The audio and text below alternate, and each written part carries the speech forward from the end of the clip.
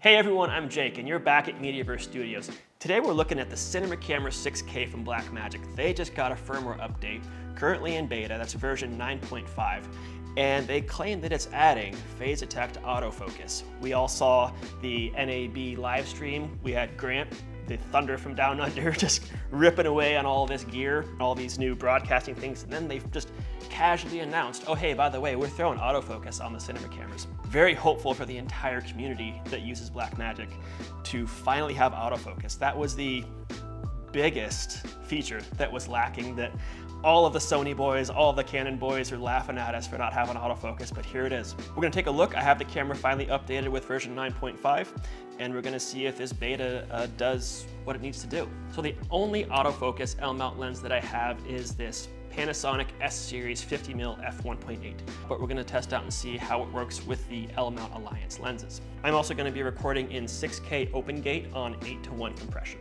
So there's a long list of features in this camera update. Today I'm gonna only focus on the autofocus features because that's what you're here for. So to get into our autofocus menu, we're gonna just hit our menu button. We're gonna go into Setup, and then page 2 of Setup will get us into this bottom right corner. That's autofocus type in beta. We can now select Phase Detect Autofocus and return to our screen. So if we swipe from right to left, now we're gonna see 4 menu options. We're gonna have single autofocus, continuous autofocus, object tracking, and face tracking. So single autofocus, pretty self-explanatory. We can just touch the screen and we'll see that yellow box arrive, and we are now in focus. We can also do the same thing with our focus button up here. It will refocus wherever we move that box to. Now continuous autofocus is the cool thing because we can find focus, and then once we see that, ooh, it's hunting pretty bad because we're at f1.8 now. Interesting. So once we have that blue box, we know that we are locked on, so we can slide in and out, and it's going to keep focus for us. Object tracking, we now have a different type of blue box that is now tracking on. We can move left and right, and that box is going to stay locked on our point. So we'll go in and out, and it's going to do its level best to keep that same point in focus. Now, since we don't have a face here, this might not go well, but yeah, there's no faces for it to find. So we'll try that outside. Now looking here, we're going to put on continuous autofocus mode. I'm going to roll. So we are now in continuous autofocus mode looking at Michael, the cameraman Huntington. So he's moving back and forth here. How's it look? It seems like it might be hunting a little bit. Not hunting ton, but hunting a little bit. We're kind of flashing between this blue and yellow box, means it's going in and out of tracking. It seems to kind of get hung up on the camera as I go back and forth. So that is AFC. I'm gonna put it on face detection now. So we can see that we have a yellow box on Michael. It's found his face. It's holding on tight. Move back and forth, Michael. Oh, it found the camera for a second there. It sees 1 and 2 right now, so it's seeing that the camera might be a face. Michael is definitely a face. Coming in and out. Does the yellow mean it's like not strong? Yellow means that it's focused, blue means that it's locked on, and white, there's gonna be a white box for faces saying, hey, I see multiple faces here, which one do you wanna focus? You have to tap. Okay, so looking at the edge of the screen, let's get you off screen. Oh, it lost you. And did it find you? It sees you as a second face. So I tap on you, it's back. I'm gonna move around, I'm gonna go back and forth. And this is such an unscientific test, folks, so I just want you to know. Okay, and there we get a red box that says focus lost. So I'm gonna put it on AFS mode right now. So I have this yellow box I can tap around so I can see, you know, that painting in the very back. And I can see Michael right there, and I can see the camera. And I'm gonna move even closer. You can see, maybe you can see, oh, it's trying. It's not finding my notes. If I go AFC, what's that look like? Find my notes for a second, but it's hunting in and out. If I do object tracking, what's that look like? Too close, so it's finding my, that's the nice thing about this, is it's gonna tell you if you're at your minimum focus, it'll shine red and say too close. So kind of moving around, see if it's tracking on that gaff tape there. Focus lost.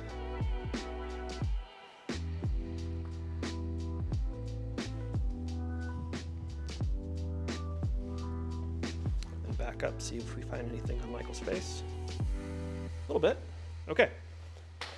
So it's trying, I will say.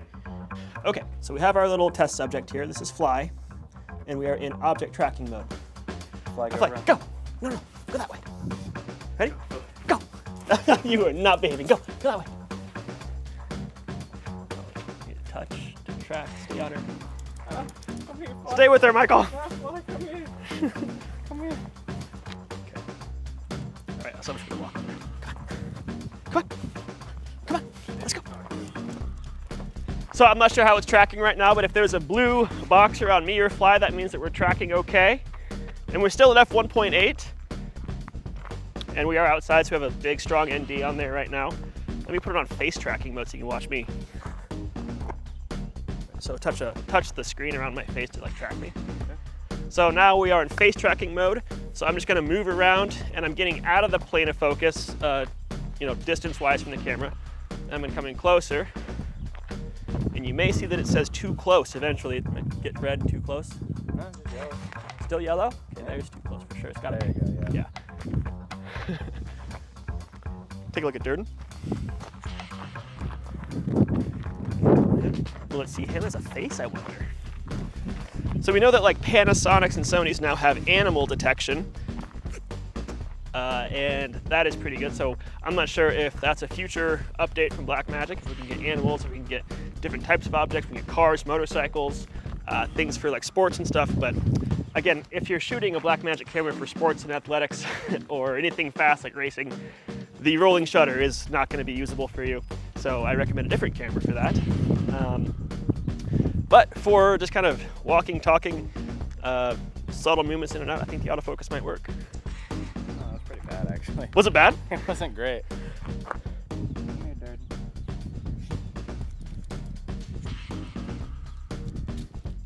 Yeah, it's on face, but it might maybe try object. Durden. Hey, come here, buddy. Come here, bud. Come on. Come over here. There you go. That's a good actor, dog. Come on. Come close. There you go. That's what I want to see. No, it lost him. That should keep losing him. Let's see if I'm losing any shadows. Yeah. So things like corners and edges, maybe it's getting too hung up on. So it's having a hard time separating Durden from like a corner or from like a shadowy spot. So it seems like it's not quite doing the math right. So I think that more testing is needed, but also there's some clear improvements that need to be made in this. I know it is only in beta, but it's nothing that I would want to take out in the field personally and rely on it as autofocus. Nothing like a Sony or a Canon or a Panasonic even that are known for having more reliable autofocus. Your mileage may vary, especially with different types of subjects you try to track. I think that the continuous autofocus at least works in an interior, well-lit, controlled environment, but for exterior things with complicated scenarios, different depths of subjects, might have a hard time. So reviewing all of this, what I'm gonna say is that it's better, right? It is, I will call it Phase Detect Autofocus. It catches focus and focuses fast once it has it. Now it's the having of focus that is the issue. And it might be the lens or it might be our lighting environment because nothing's controlled here. This is all just kind of like run and gun, almost like an in the field test.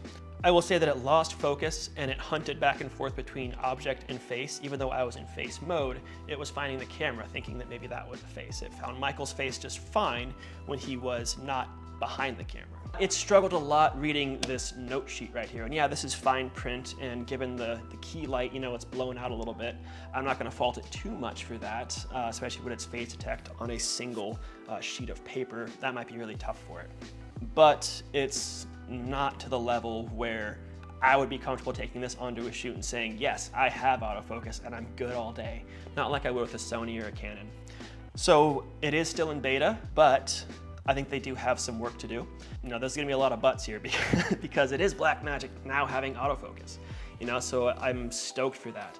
On the same hand, I want to see some improvements before I'm comfortable taking this into the field. Let us know in the comments how you felt about the focus in this test, and if you have this camera.